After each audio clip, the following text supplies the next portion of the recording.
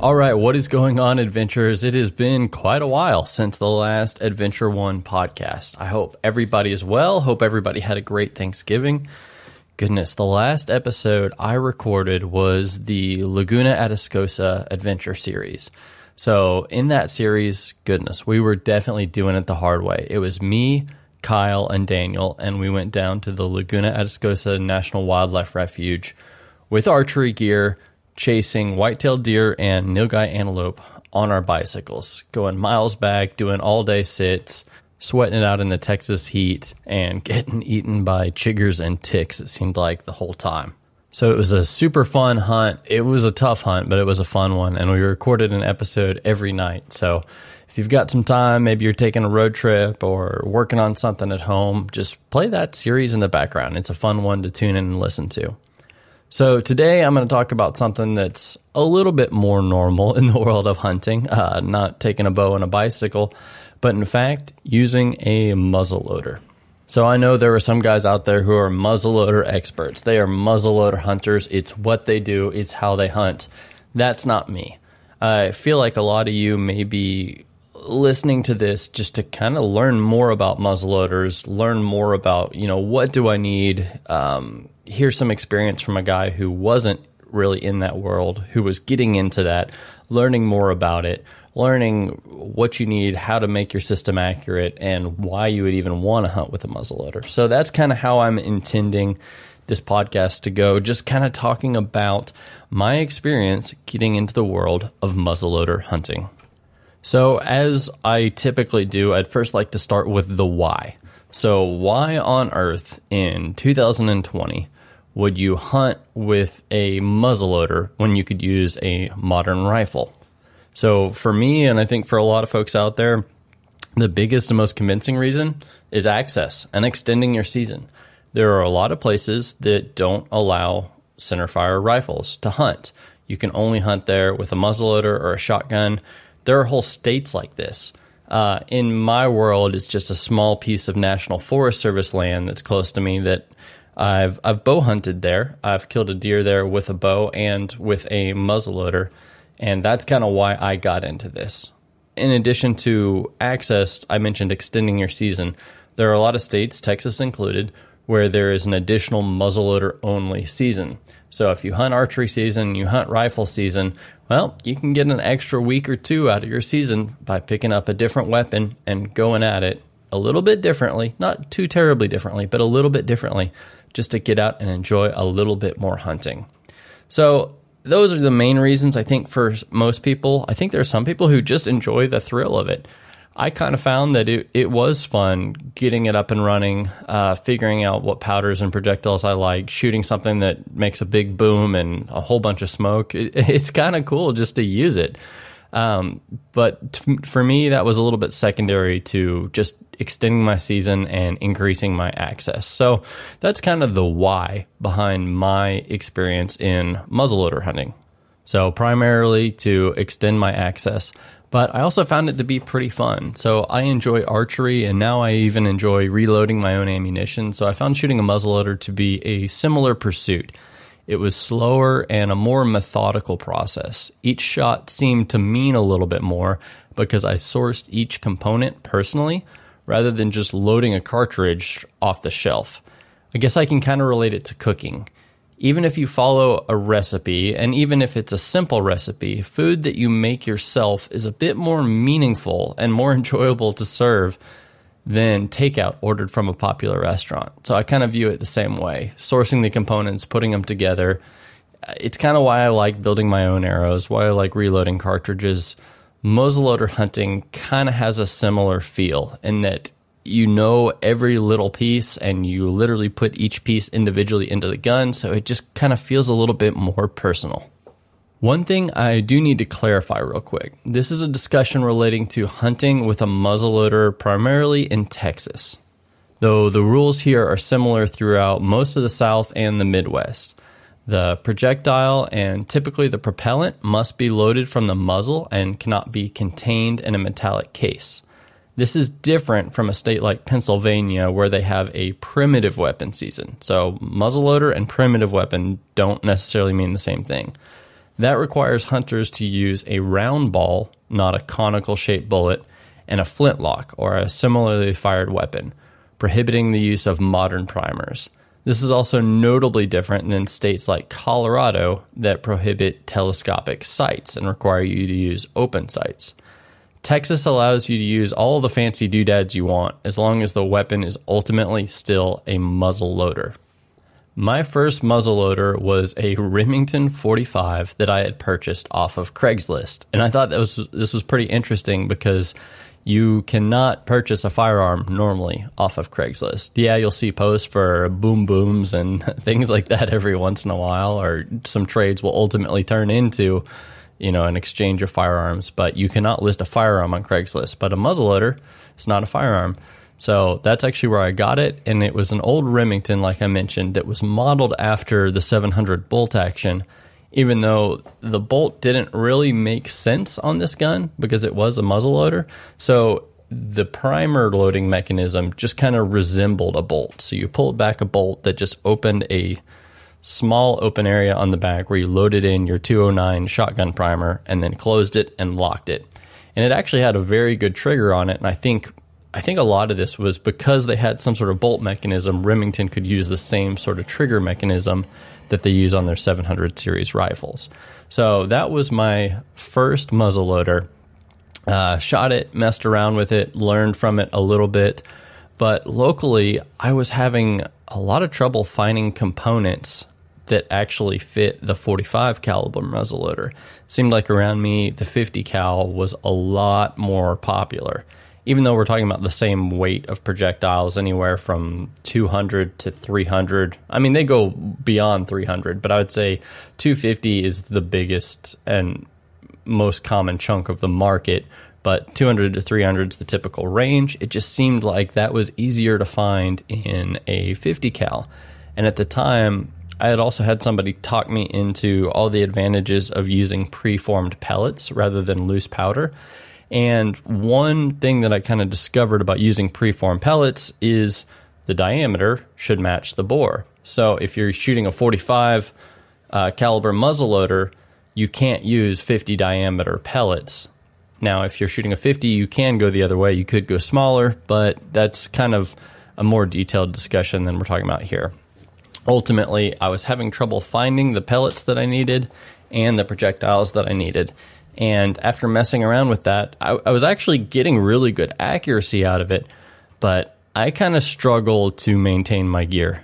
I have a shotgun that I clean maybe once a year after turkey season and deer season, and I just like gear that I can run hard and I'm not worried about keeping it perfectly clean. And I know that's not the best habit, but ultimately that's the reality for trying to hunt so many different seasons with so many different weapons.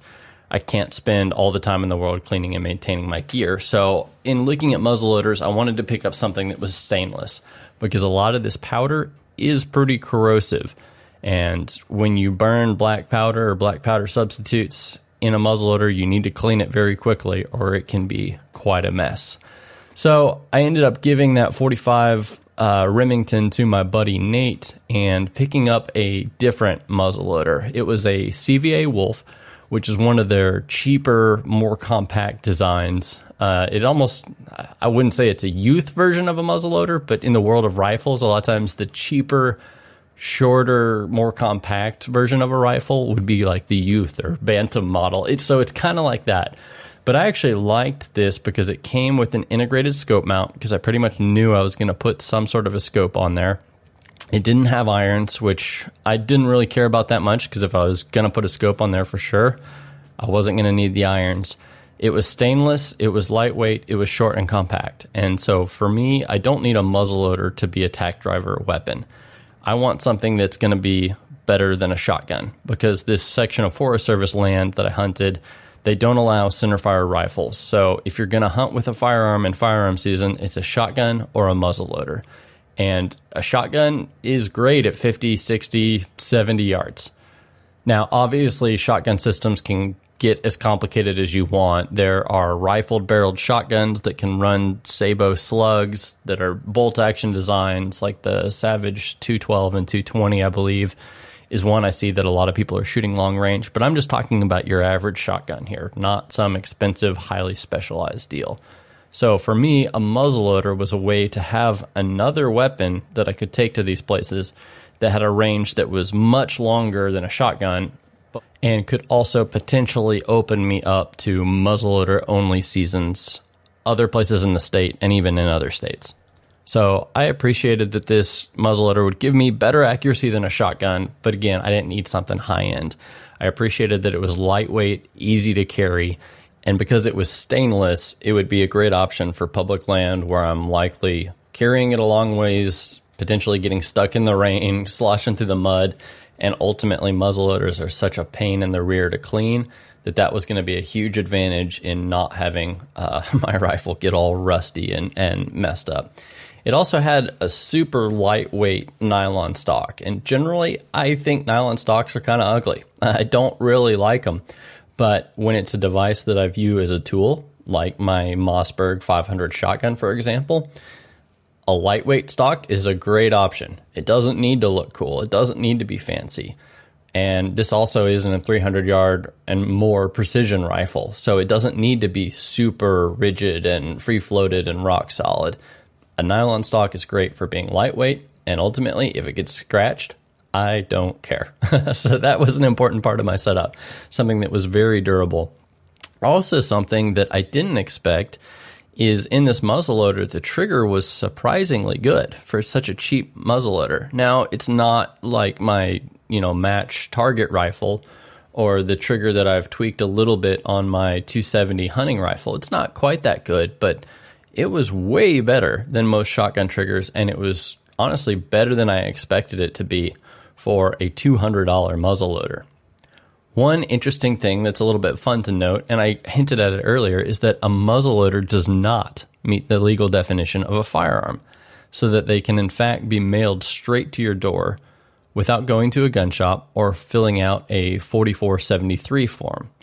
There are many places where felons who have been stripped of their right to own a firearm can still enjoy legal hunting and shooting by using a muzzleloader. So when I gave that Remington 45 muzzleloader to my buddy Nate, so the optic that was on it, it was a True Glow scope. I believe it was a 4-12. It was either a 3-9 or a 4-12, and it had a BDC reticle which seemed to closely match, not exactly, but closely approximate the ballistics of that 45 muzzleloader. So not a super fancy scope, but a great setup for an economical and accurate enough muzzleloader rig. So I had given away that optic on that gun just because it was dialed in, it was set up. And so when I was getting this new CVA Wolf in, it had a scope mount on it, as I mentioned. And about the same time, I had upgraded the optic on my 270 Winchester hunting rifle. So I kind of just passed my optics on down the line. So when I put the new, at the time, Leupold VX3i 3.5 to 10 on my 270 Winchester, I previously had a VX2, which was discontinued by Leupold at the time. Even though it was great glass, it just, I think they were phasing it out, getting rid of it. And so I realized the resale market wasn't going to be that great, even though it had a lifetime warranty and it was sharp glass. I said, hey, I'm going to go ahead and hang on to this and just pass it on down to the muzzleloader. So that's a 3-9 by 40. Now, it's just a duplex reticle, no BDC, nothing muzzleloader specific about it at all. But that's fine. I'm not going to take super long shots where I need to know my drop at 300 yards. That's just not what I'm going to be doing with this gun. What was important to me was bright, sharp glass so that if I needed to make a 100-yard shot, I could really see what I was doing even at the last minute of legal light. So my first year of hunting with this rig, it was fun. On opening day, I was actually able to take a buck with this muzzleloader. Now, it wasn't a big one, but I'm sure proud of it just because it was my first deer on public land and my first deer with a muzzleloader. And I think it was even my first buck. It may have even been my first buck in Texas, or at least my first buck in Texas in quite a while. So I had walked out on opening day. I had made just a tiny, it wasn't even a full pop-up line, but just kind of pulled some sticks in front of me. and I think I had a piece of camo cloth that I kind of laid in front of the sticks. And I sat there, waited and watched just kind of a trail crossroads. Didn't see anything. And then I rattled, didn't see anything, waited a little while, rattled, didn't see anything. And then as I was getting up to leave, I had packed up my stuff, walking out. I guess it was about 25 or 30 minutes after I last rattled, I saw a buck coming running down the trail right towards me. So I think he heard the rattle. It just took him a long time to get there. And I was literally just standing up in the middle of the trail. He stopped, and he was pretty much broadside, which was kind of lucky, honestly, that he was facing that direction. And he was looking at me, so turned sideways, but had his head turned looking at me. I just pulled up the muzzleloader. Fortunately, I had the scope dialed on the lowest power. I think a lot of people get way too excited about high magnification when they're at the range, but having the scope on only 3x was actually perfect here. So I pulled it up, and he was at about 65 or 70 yards, so not a long shot. So I was able to freehand it and just, boom, pump him right in the lungs with that muzzleloader. And what I appreciated about this is, yeah, it was kind of cool because it was opening day. It was my first year with a muzzleloader.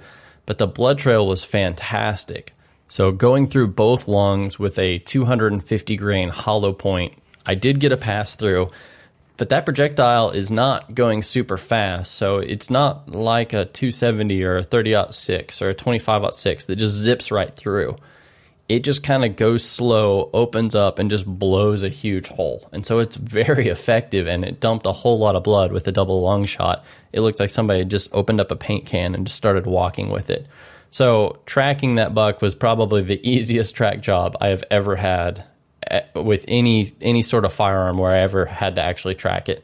And what was cool was that buck actually went down right in front of my trail camera. So when I pulled that camera later, I actually had a picture of my dead deer laying right in front of it. So that was kind of cool, kind of a coincidental thing, or at least a little bit of a foreshadowing thing, thinking back on my trail camera placement where I was thinking, well, there's probably deer here. And sure enough, I laid one down right in front of the camera. So that was a fun experience. And I had not gotten out to hunt public with that muzzleloader since then. Well, I say that. I had one trip where me and my buddy Daniel were going to go out and spend one day out there. I hiked out with the muzzleloader, got halfway out, and realized I left my primers at the truck. And so I felt like an idiot. So fortunately, we had a shotgun with us as well. So we just kind of agreed he was going to have first shot with a shotgun. Then he was going to throw it over to me if there was another deer, and I was going to take a shot. So that was just kind of one day of goofing around in the woods, but I hadn't seriously hunted with that gun since I shot that buck. So years later, I pulled it back out, and I wanted to get it just dialed in, make sure it was still shooting good, and just so that I was prepared in case I had a chance to hunt that same piece of public land again this year. So when I went to test it out, I found that the accuracy and reliability of that weapon were not quite what I remembered or what I expected. So I don't know how much of this was related to powder that had maybe been sitting for a while, maybe it had kind of gone bad, maybe exposed to some humidity. More likely, it was the fact that years ago, I was just trying to get my muzzleloader working. I was just looking at it as a 50-yard weapon that, can I hit a deer with this? Yeah, I think so. Okay, let's go. I wasn't very picky about what I was doing back then. So when I was at the range, I wanted a muzzleloader that reliability was number one. I wanted to make sure that when I shoved powder down that and crammed a bullet in it, put a primer in, that it was going to go boom and not just a fizzle pop, but a good, consistent, full power boom every time. So I wanted to be very consistent, very reliable, and then beyond that, I wanted to get the best accuracy I could with reasonably priced components. I was very happy with the glass that I had on the rig, so I didn't think that was the issue. This was not really a high-end muzzleloader, and it had a fairly short barrel. I knew that this was certainly not going to be the most accurate muzzleloader possible, but I did appreciate how lightweight and compact it was. And while it wasn't going to be incredible on the accuracy side of things, I knew it could be much better than the accuracy that I was currently experiencing. So if I was going to change anything to get better results, it wasn't the optic, it was the load that was the most natural suspect. I had been running white hot pellets. I don't remember who actually makes that, but previously on the 45, I had been running 777 preform pellets because they made a 45 diameter. The white hot, I could only find them in a larger diameter, but they seemed to be a little cheaper. I had heard that they burned cleaner. I hadn't really noticed much of a difference when I switched from one brand to the other. Both ultimately are just a preform pellet. And the reason I was attracted to that idea was with a preform pellet, you don't have to worry about measuring. You just drop two, they're 50 grains each. So if you want a 100 grain charge, you just drop two in there and you're good to go. So I was enticed by just the simplicity of having one less thing to worry about. Not having to pour messy powder in the field or having any chance of mismeasuring because I didn't have to measure at all. You just take two pellets, drop them in there. But what I had experienced in convenience, I thought would ultimately result in better consistency because I didn't have to measure. They were all going to be preformed. But what I saw is that those white hot pellets just were not as consistent and were not as accurate as I was expecting. Now, I know also with these pellets, you shouldn't touch them with your hands. The oil in your fingers can gradually soak into the pellet and make it a little bit less consistent.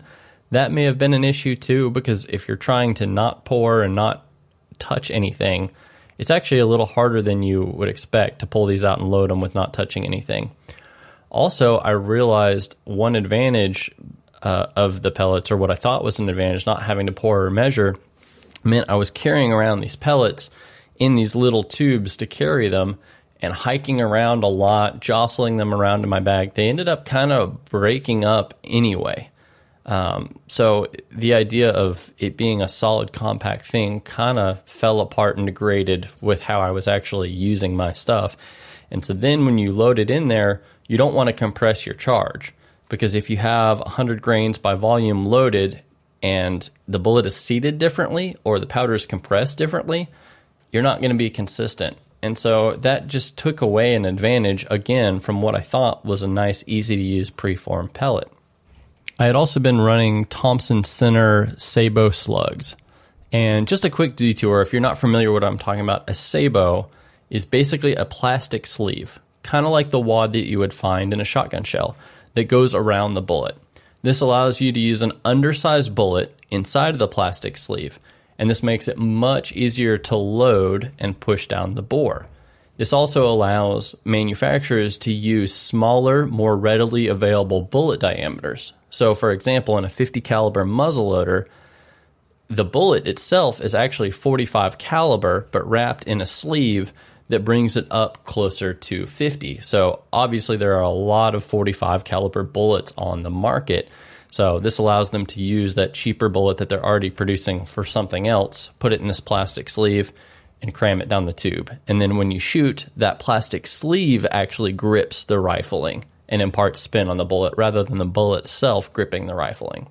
So I was using those Sabo slugs by Thompson Center. And Thompson Center, they're owned by Smith & Wesson, I believe, but they make a lot of good muzzleloader components. So I was thinking, hey, if I stick with a known name brand in the muzzleloader section of the industry, it's probably going to be a pretty good option. And this was what I used to kill that buck on public land years ago, the white hot pellets and that bullet. Now, obviously that bullet was incredibly effective on an animal, but I don't think that was necessarily intrinsic of the bullet design itself as much as just the idea of a big, heavy projectile hitting an animal at 1,800 to 2,000 feet per second. So it's not zipping through, but it's not slow either. I think just that formula and any hollow point bullet is what did the damage. So looking at my setup, I was still using the preform pellets, so I couldn't really manipulate the load that much. I couldn't say, hey, let's add 10% or subtract 10%. I was kind of stuck with what I had. So the first thing I wanted to try was just loading a different brand bullet just to see if I got any different results. And admittedly, I'm kind of a sucker for anything with a big H on the packaging. I'm not sponsored or endorsed by Hornady, nothing like that, but just I've had so many good results with Hornady ammo that when I saw that they made a 250 grain SST muzzleloader bullet, I said that's one to try. Brought it home, and then after comparing it to the Thompson Center, I saw that they were so similar. I don't know. At the point, I was just wanting to try a different brand, and I saw Hornady on something, and it gave me some confidence. And ultimately, I didn't experience much of a difference in accuracy. I got about the same results, and in hindsight, looking at the projectiles and looking at the sabos, I wouldn't be surprised at all if Hornady is actually manufacturing those projectiles for Thompson Center, but just finishing them out with yellow tips and yellow sabo sleeves instead of Hornady red, because they looked so similar in the design. And ultimately, I didn't really see much of a difference in that projectile. So at this point, I wanted to try changing the propellant. So I went away from the white hot preformed pellets to using loose powder. Obviously, this whole industry and shooting style started with loose powder. So I kind of viewed this as, hey, let's go back to the basics. Let's start over. Let's avoid the hype of these preformed pellets and just get back to how this whole thing started.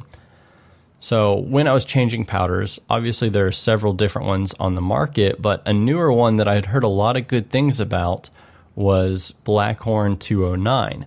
So this is a black powder substitute made in Canada specifically for inline muzzleloaders that use 209 shotgun primers, which is what I was using, is what most of these modern muzzleloaders use. Now, the good things I had heard were about the cleanliness and consistency of this powder. It didn't have a bunch of just black char in the barrel after you shot.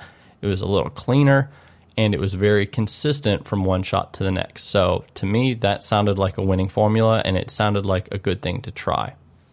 Now, keep in mind, using preformed pellets, up until this point, I had never been measuring my powder. It was just take 2 pellets out of the box, toss them in there. So in switching to loose powder, I had to learn the difference in really how you measure muzzleloader powder, and the difference in measuring by weight versus measuring by volume. And this was a little bit confusing to me, especially with all these modern black powder substitutes. So most of what you find in a store is a black powder substitute. It's not actually black powder. It works generally the same way, but it's more shelf stable. It's a little bit better to ship. It's less likely to be damaged by humidity. So it's just a modern mixture that kind of simulates the exact same propellant effect as black powder, just safer to stock and ship.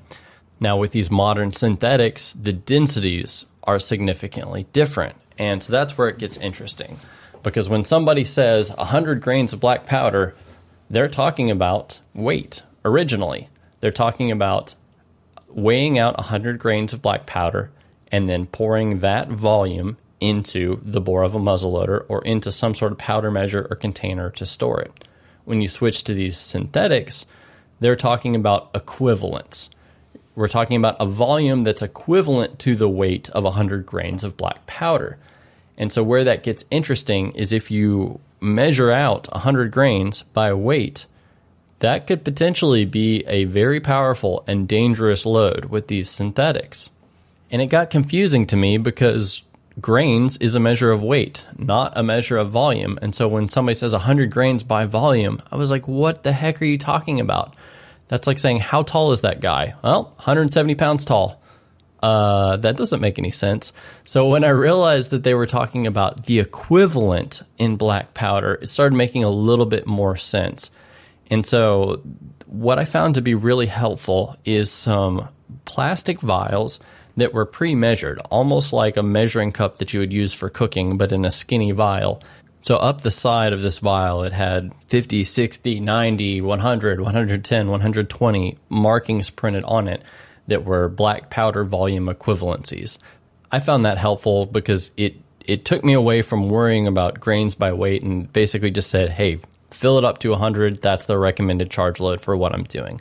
It helped me feel confident and safe about what I was doing, because the whole measure by volume, measure by weight thing could be really confusing, especially if you reload cartridges, modern cartridges using smokeless powder, where you're always measuring everything by weight.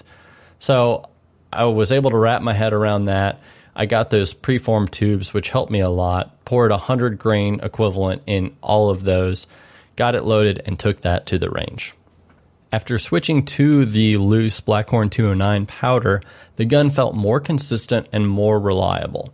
I had fewer hang fires, the fizzle pop effect, spah, and I noticed that my bore was cleaner from one shot to the next. So cleaning these things can be such a nightmare that if it seemed to remain cleaner, that was going to be a huge help in consistency. So consistency is obviously a huge part in accuracy, but it wasn't all of the story here. So the accuracy may have improved slightly, but not much. I was still shooting around a 6 to 8 inch group at 100 yards. Again, I did not expect this gun to shoot a minute of angle group like my 270, but I knew it could be a lot better than what I was getting. So it seemed like the change to loose powder was a good change, but not a total solution to what I had been experiencing and how I could improve upon it. So at this point, I said, okay, I've tried 2 different projectiles that were basically the same design. Let me try a design that's totally different. So I switched over to a power belt bullet. So this is a newer bullet design that does not need a sabot. So it's a tipped bullet, so essentially a hollow point with a plastic tip up front. So it flies like a full metal jacket, but then when it hits something, it expands like a hollow point. So I like that idea. But instead of having a sabot, it was full diameter. So it was the exact size of my bore. It didn't need a plastic wrapping around it. But it had a little plastic or almost rubberized skirt on the back of the bullet. So the idea here is that when you load it down, it fits exactly your bore diameter. So it's fairly easy to load, not super easy. There's still a little bit of friction and you still need a little bit of force, but it's the exact diameter of your bore. But then when the charge goes off, this plastic skirt gets pushed and opens up and expands to be really tight in the bore. And so that actually helps the bullet grip the rifling as it's fired. So I liked this idea a lot just because it was easier to load. There's one piece I have to deal with, not 2. So there's no chance that I drop a sabot and now I can't load my bullet, nothing like that. Now, what I didn't like about it is they were notably more expensive. They're more than $1 a bullet, which kind of stinks, but I realized a muzzleloader isn't a rapid fire weapon where I'm going to be shooting a whole lot of ammo. So I was kind of okay with it, and it seemed like it was just a design that was a little cleaner and a little simpler. Now, again, if you're in Pennsylvania or I think Colorado, make sure you use a round ball. There are a lot of states where this power belt bullet is prohibited. You have to use a round ball with a patch or a sabot. So this design, because it was legal in my area, I wanted to take advantage of it. I saw it as just a way to simplify my setup, and hopefully, if it's simpler, that means there are fewer variables to chase and I can get better accuracy. So I went with a 250 grain arrow tip is what they call their kind of hollow point poly tip design, power belt bullet. So this change seemed to make a huge difference in my rig. And again, I don't think there was any problem with the other bullet. Obviously, it flew decently well. The effect on an animal was astounding, to be honest. But ultimately, I think there were a lot of bullets that could do the trick. So I just needed something that was going to shoot a little bit more accurately in my gun. I'm sure there are other guns out there that just love those Hornady SSTs and do well. It just didn't seem like the best fit for my rig. And so I don't know if that was a barrel length or twist rate. I don't know really what the difference was. I was just kind of test lots of things, see what works the best. So after trying that power belt bullet, it seemed absolutely worthwhile to make the switch. Now, I know there are guys who hunt out west with muzzleloaders and really need them to be long-range rifles, and guys who can shoot minute of angle groups and regularly shoot 200 and even 300 yards with their muzzleloaders. And again, that's not what I was really aiming for. Where I'm hunting, I think it's going to be pretty rare to get a shot over 150 yards. So I wanted something where at 100 to 150, I can feel a huge gain in accuracy over a shotgun, but I still had a gun that was lightweight, compact, and gave me a whole lot of confidence when hiking it way back into the far side of public land to hopefully take a shot at a whitetail deer. So something I also don't want to dismiss, and it's a nagging reminder to me when I had hiked about, half a mile into public land and realized I didn't have any primers with me or in my truck. It highlighted the importance of just keeping all your crap together. When you're hunting with a centerfire rifle, it's okay, you've got your rifle, you've got some bullets in the box magazine or loaded down in the internal magazine, you're good to go. What else do you need? Maybe shooting sticks? If you forget shooting sticks, still not that big of a deal. But there's not a lot to keep up with. It's pretty simple. But when you're hunting with a muzzleloader, you have to remember, do you have your primers? Do you have your bullets? Do you have your powder? Do you have your ramrod? If you're using a short ramrod, how are you going to start the thing? Are you going to use a short starter, or are you going to try to use your ramrod? So at the range, this isn't a real big deal. I just have a 30 cal plastic ammo can, just like I keep all my other stuff in, and I keep all my muzzleloader stuff together. Now, one thing to note here, if you keep cleaning solvents, you don't want to store those with your primers because they can degrade primers, and I think even powders. So you don't want to keep cleaning chemicals in the same box as your projectiles and your primers and powder. But otherwise, I kept all my stuff together in one big ammo can. So nice and convenient, but not so much when you're hiking this back in the woods. It may work at the range, but obviously you're not going to lug that whole big box with you just to be able to reload your gun. So I ended up finding a small nylon pouch, just one of those types that has a zipper that goes about 3/4 of the way around it, opens up like a book, and it actually fit a primer tray perfectly. So I was able to use that pouch, and I kind of made a little muzzleloader field kit. And to me, I guess I'm just ADD enough that this is extremely helpful. If I can just remember one thing that's got my kit that has everything I need and is ready to go, no problem. But if I have to remember all these little components, that's probably going to be an issue, and I'm probably going to forget my primers again.